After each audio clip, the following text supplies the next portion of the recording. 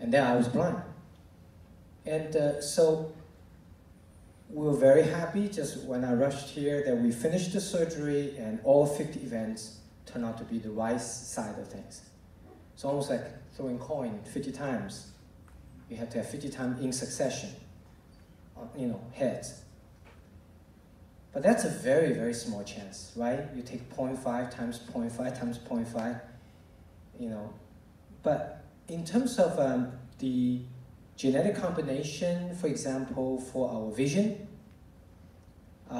you're going from cornea to lens, to retina, to photoreceptor, to optic nerve, to chiasm, to central nervous system for visual interpretation.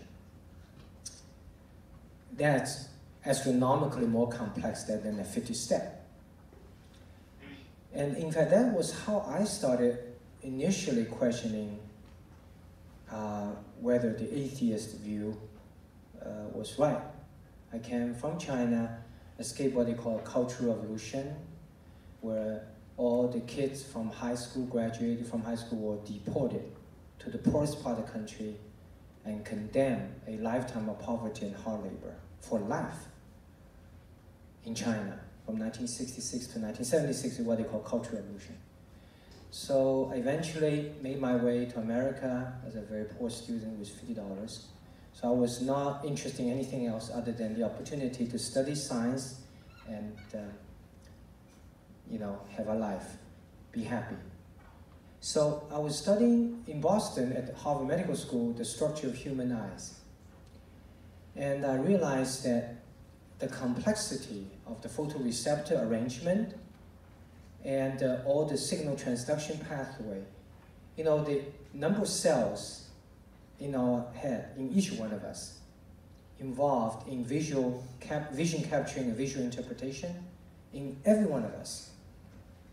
The number of cells involved is greater than the number of stars that we have discovered so far in the universe. So the problem is, all these cells has to be lined up in a particular way in order for the vision to actually be captured, interpreted. So I was in crisis. I thought, I was an atheist myself, and I thought, this is simply mathematically not possible. So then I met a professor who saw I was in crisis as a previous staunch atheist student. He took me out for lunch. And he said, Ming, what's across the street? I said, that's a car. He said, what's the difference between a car and a human brain? I said, human brain is a lot more complicated. And he said, okay, can you imagine a pile of random pieces of metal assemble itself into a car? I said, no way. Then he leaned over, he said, how about human brain? So the chance for a complex visual system to have the functionality with all these number of cells, neurons, is to be able to do it right is smaller than the chance that you get out here, blindfold yourself, jump in a car, successfully arrive in New York. Think about the chance. You're going to hit all kinds of things before you ever have a chance to get to New York. So it is the very unlikely, many of us are scientists, right? At the end of the day, we are evidence-based. The great things about being a scientist, we're logical. We can be persuaded if there's evidence. A long time ago, that nobody thought the Golgi apparatus that existed inside a cell. And there was this great authority in biology and always declared no Golgi apparatus inside a cell until one graduate student present his graduate, this is in London, many years ago, present his research, which showed the Golgi apparatus does exist inside the cell.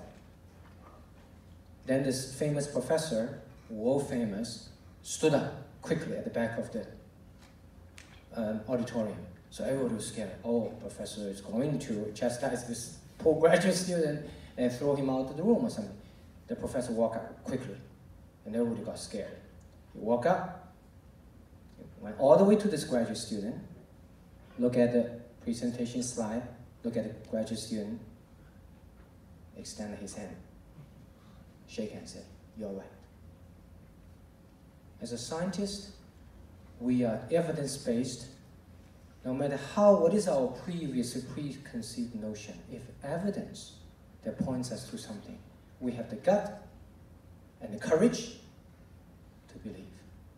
In this case, the Human Genome Project, 3 billion base pair, the complex visual system, that it's just not possible, unfathomable. It can arise from randomness.